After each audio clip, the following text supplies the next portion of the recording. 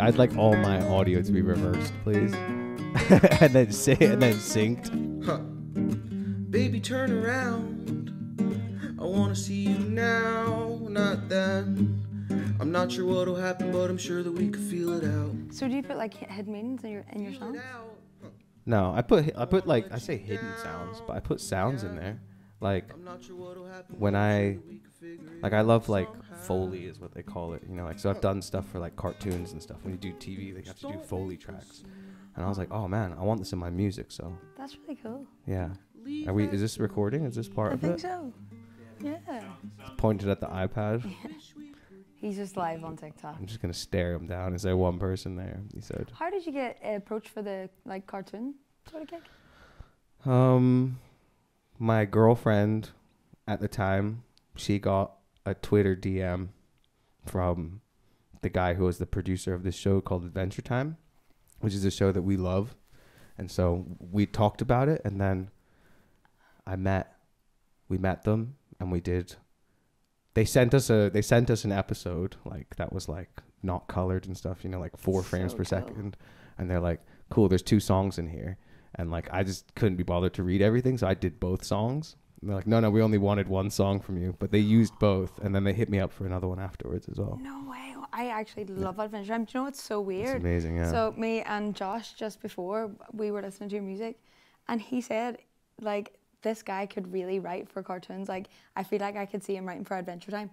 So yeah. He's just pulled a face behind the camera there. Like, yeah, that's me. Like, Josh, pick your jaw off the floor there. Like, we cannot believe that.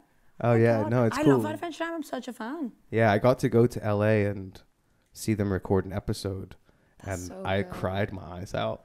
I was so weird, like meeting the actors and stuff, and then like seeing them do the lines and like the direct, like they care so much. Like I did one episode that was like, it was basically the episode where they were going to be public about the fact that PB and Marceline were actually dating. Like they were going to like fully. So I got to write that song, which is basically Marceline. Yeah. So, but it was like really like, you got to see how much they cared about the lore. That's so because they were like, cool, no, this happened and this happened in that episode. Because there's like hundreds of episodes.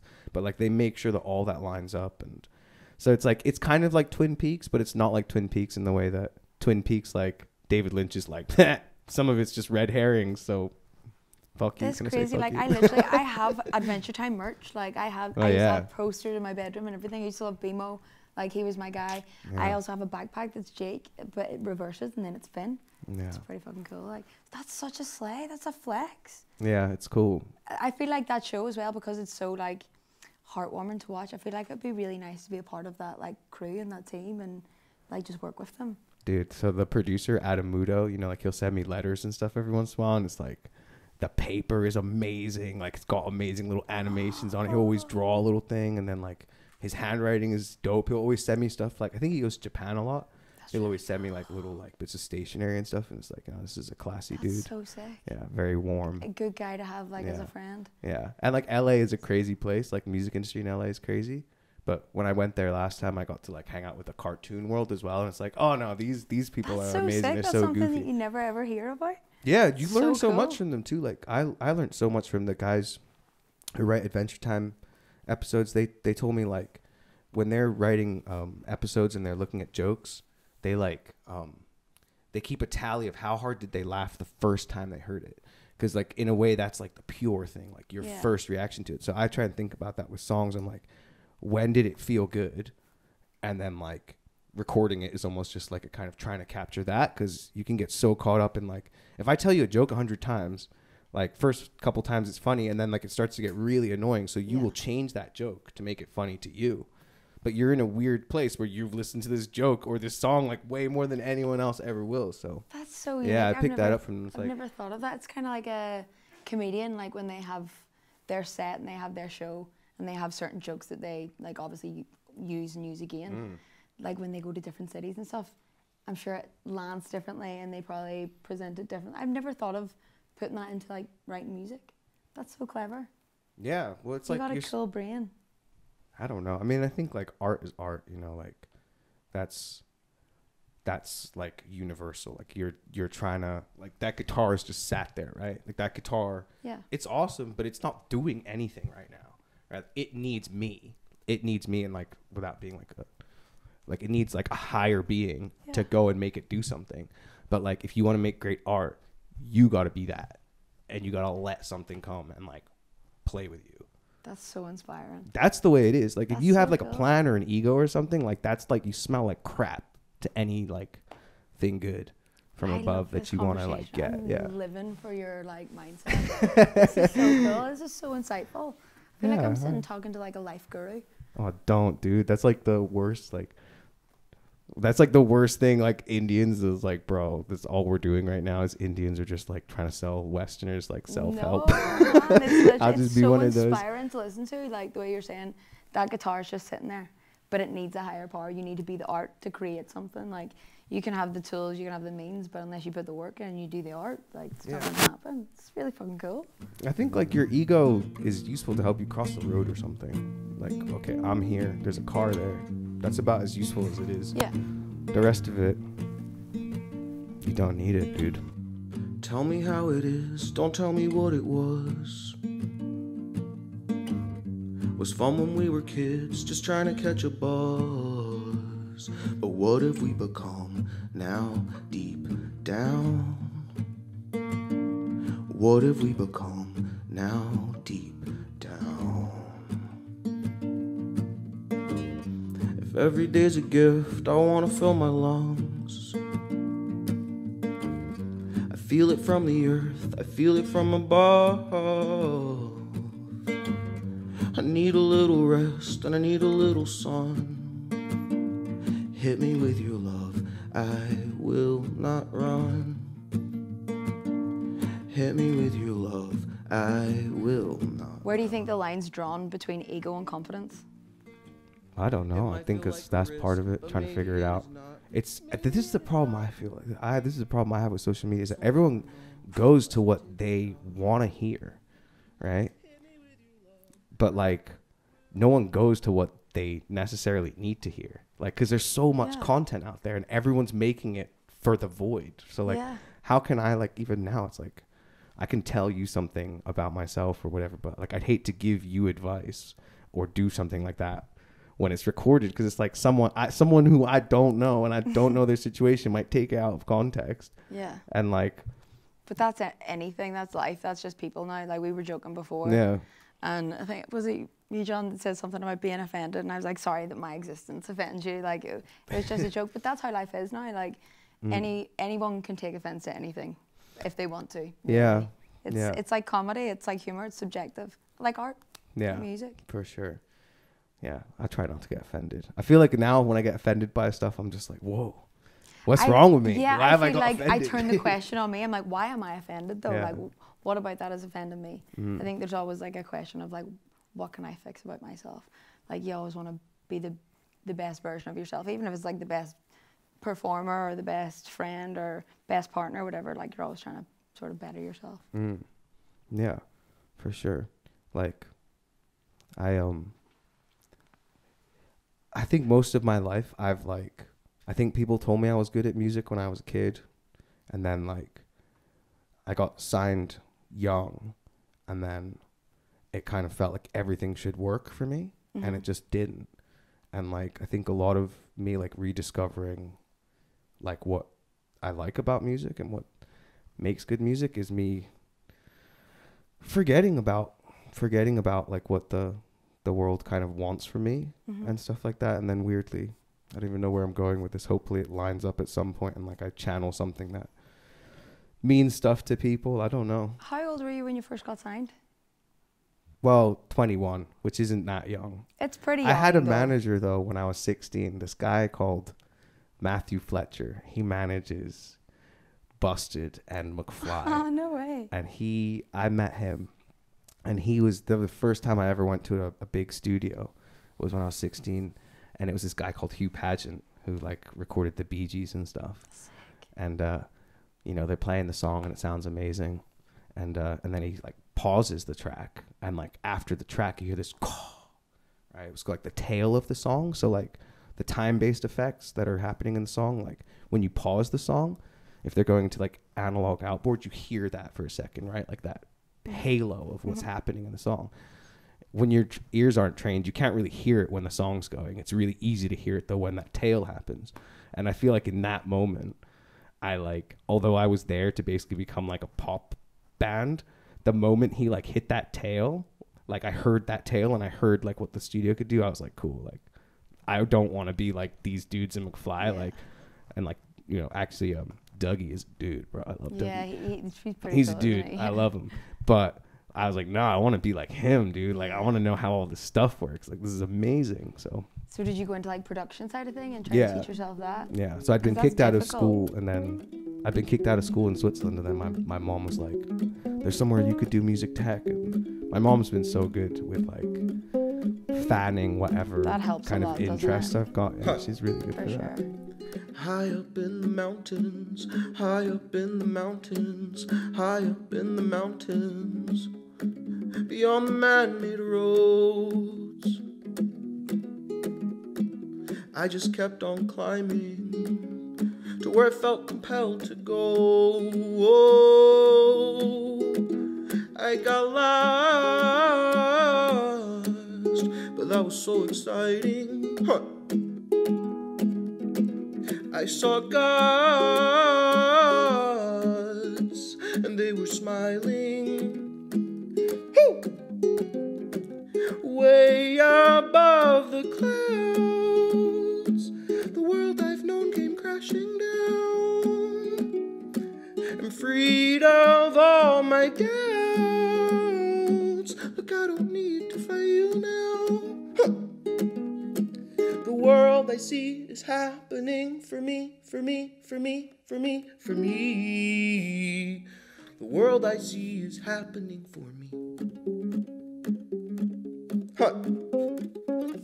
Obviously, you're from New York, but do you want to tell everyone like how you came over to this country and where you got started, and just a little bit about your journey? Down in the valley. Yeah, I was born in New York. Down in the valley. My parents had moved over there Where the rubber meets for the work, road. and yeah, I moved from there when I was 8. Moved to Abu Dhabi. I always feel like I feel like people are like, whoa, what's Abu Dhabi like? I was there a long time ago. I'm old now. I was there in Yeah, '95. it's changed now. It's all very commercial. Oh yeah, isn't it was like a Yeah. building site when I was there. Yeah. They had there. I was there when they opened the first McDonald's, because like No when I first way. moved there, you weren't allowed foreign businesses, so it was like super way. Arab when I moved there. Yeah, there was one hotel like in Dubai, like that whole strip that's now like hundreds of Like the hotels. Palm, There was yeah, one yeah. hotel there. Yeah, it was nuts. So cool. I loved that, and then Switzerland after that. This is all from my parents' work, by the way. They just work wherever they get the most money, I guess. That's you been know? so cool though for you to get all that life experience just so young, just traveling around with your parents. Yeah, it is cool. You It don't know it at is. the time, Picking though, up do different you? cultures and stuff. No, you don't. But like No. looking back, you're like, that's pretty cool. For sure. I think one of the best things about it, like, is me and my sister are super tight because we moved around places, and then you always have this like 3 to 4 month period where you don't know anyone, Yeah. but like you're like, oh yeah, my sister, cool. Aw. So like hang out with her. Like I'm really tight with my sister. Does she play music also? No, she started on guitar. I started on piano, and she had a guitar, and then like people would always come around the house, and like no one wanted to hear piano songs, you know, like chicks just don't dig piano, chicks dig guitar. So like I started like learning guitar. And now are you like better than her? Are you like? I don't know. No. She can kind of shred some classical, but yeah, That's cool. yeah. Shred some classical. Yeah, she's in video games. Is She's she much cooler older than or me. younger? Younger. That's cool. Yeah. It's nice Yeah. to have a little baby sis. Yeah, no, for sure. She's the best. I mean, she acts older, but I think that is always the way it is. Like my brother's like 5 years older than me, and I'm sure if you put us both in a room, people would think I'm more mature. yeah. Boys just have that kind of era or aura about them, innit? Maybe, the vibe. yeah. It's If just they the have a vibe. good sister, I guess. She worries about a lot of stuff for me. That's all also perfect, Yeah. innit? But For so sure. she does like video games. Does she like do Twitch and stuff? Does she do what, sorry? Twitch. No. She stream. like works for PlayStation. No, she's Cool. in So you're like a very logistics. successful family in all your rights. Like No, you're all very no, like, no. successful in your fields. Not at all. Like I'm the black sheep. Everyone else has done well, and I'm like If you're the black sheep of the family, goodness, I'm you're like so the one successful. who's I don't know. I mean, like it's all perception, isn't it? It's like so because we talked about Adventure Time. It's like whoa, like you worked on Adventure Time. Like it's probably amounted to like a week of my life. like all of it, you know, like it's not No. like, yeah, I love it. So cool. But I don't know. Most of my life is just like working on songs, doing mix tweaks, like doing like, you know, it's not. What kind of line of work makes you the happiest? Is it like writing for other people? Is it writing for yourself? Is it performing? Like, what makes you truly happy when you're creating your music? I like it all. I actually do like it all. I mean, like, maybe I don't like social media and stuff like that, but yeah, like writing, recording, working with other artists, touring, all of that stuff. That stuff's all cool. Like, you know, songs are awesome because they're kind of liquid in this way where it's like the recording is just one version of it, you know, like there's the version like that happens right now, like the one I played, like the live version, and someone might sample it at some point and there's another version and like, yeah. And I love that. I think that's cool. And it's nice to just like enjoy all versions of it. I think with live, it's definitely special when you've written songs and then you get to meet people at gigs who say like the song means whatever to them. And you're like, oh, that's really cool. Yeah, especially when it's not what you thought it was going to mean. I think that's the really cool thing. When, like, you write something, you're like, this is so specific to me. And then someone else, they'll relate it to their life in whatever way possible. Yeah. You know, it's like when people watch those like psychic mediums online and they're like, oh, this relates to me. And they're probably just pulling out tarot cards being like, oh yeah, so there's something big coming in your life. There's a massive change. And people are like, oh, it's me. I'm getting a new job or I'm getting divorced. It's me. They all think the reading's for them. But it's whatever you take, whatever resonates with you. That's so, like, that's the beautiful thing about music, I think. Like, someone could hear a song and think, oh, that's so painful, or like, that really brings me back to a time where like I feel like hurt. But someone could listen to that and go, that is the most beautiful, inspiring, loving thing. You know, it's all your own subjective opinion, I think. Yeah. Yeah, and I think like the words, it's weird. Like the words, you sweat the words. But like actually like it sounds like such a hippie saying this, but like the whole like the music and the overall like tone and vibration of it, like that actually means so much more than the words. Yeah, and that's exactly what you said. Like look at Hey Ya. Like that song is like where that's played normally in like clubs and stuff. That song is basically like not condoning that lifestyle, but people don't really care. They're like, well, it feels upbeat, so I'm gonna dance to it. Exactly. It's what feels good and what sounds good, isn't it? Yeah, for sure. Nowhere else on earth I would rather be. Nowhere else on earth I would rather be.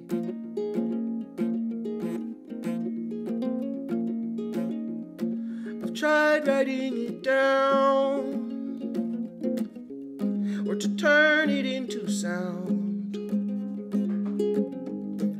Words that leave my mouth, they let me down.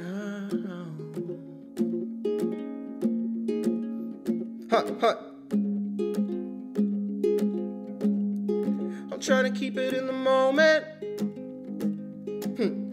I'm trying to own it. But I keep forgetting what you told me.